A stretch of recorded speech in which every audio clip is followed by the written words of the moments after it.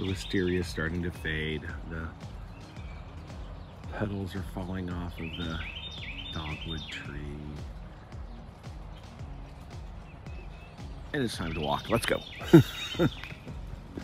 Obviously, the tree guy was unable to come yesterday, so he's supposed to come tomorrow. And we'll say goodbye to the dead tree. And whoa, that just gave me vertigo, just looking up like that. Not good.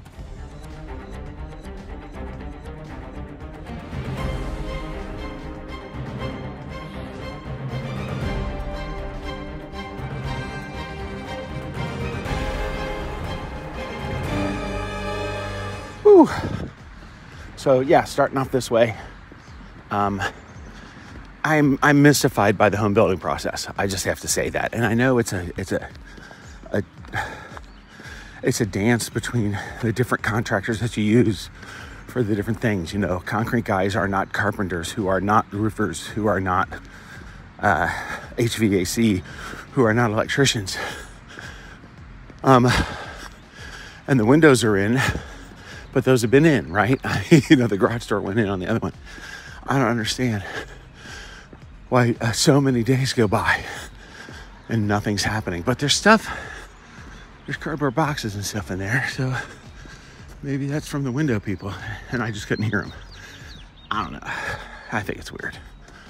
I'm breathing heavy because I'm hustling, so I apologize for that. Today's listening is a guy talking about how, you know, everything you know about cholesterol is probably wrong. Same guy that I talked about that did the actuarial tables. Now he's talking about a Finnish study with like 100,000 people in it. So if your doctor tries to prescribe you statins, tell them no. You're gonna change your diet. I don't know what this is, but look at that. That is just fantastic, is it not? That's awesome. That's a good shot. Come on, crow, make that noise again.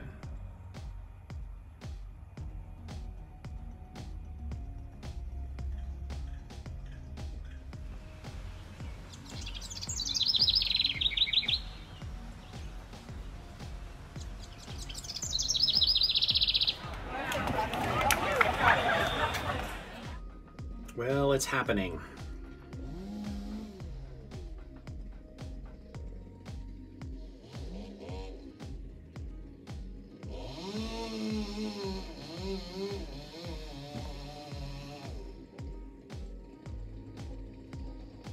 Man, that's scary. Dude, you're freaking me out.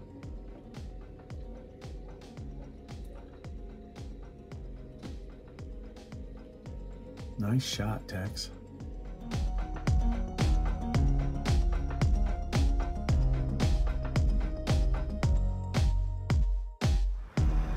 So it's all down.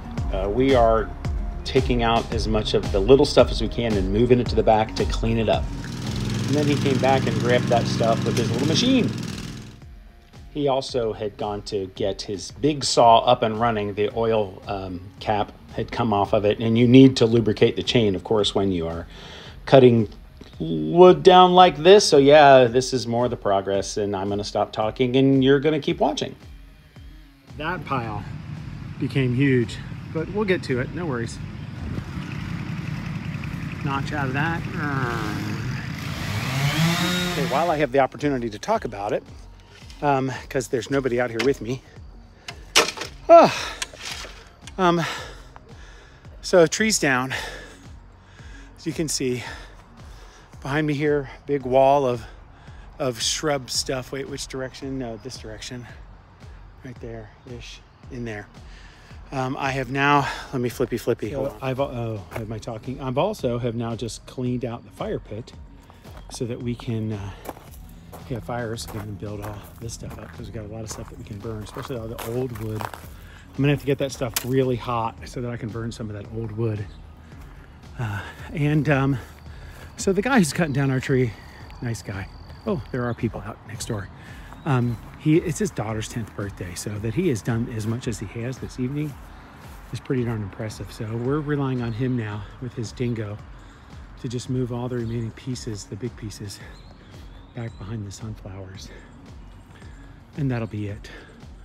The problem is that, of course, I haven't paid him yet, and we are getting on an airplane at like 5 a.m. So if he doesn't come back tonight, that's going to be awkward. Well, I mean, we'll figure it out. All right, I am not going to replace any of this stuff, but I have watered everything I'm going to water. I'm feeling... I just realized that I hadn't filmed anything earlier in the day before the tree guy got there. So you don't know that I was sick all day. I woke up at like 5 o'clock in the morning in a sweat because I had rolled over onto my side and vertigo had flipped me so badly that I like was nauseated and was sweaty, and that lasted for a while until I tried to fix it with one particular maneuver you can do, and you can look it up.